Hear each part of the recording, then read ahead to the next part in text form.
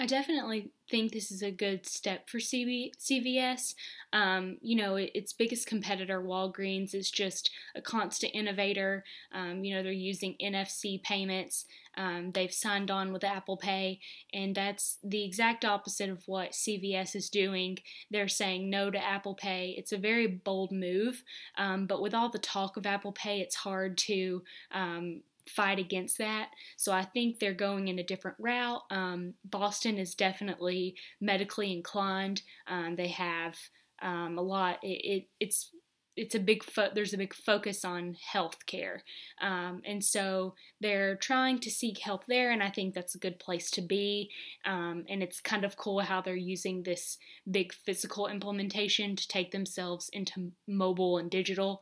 We'll see how that turns out.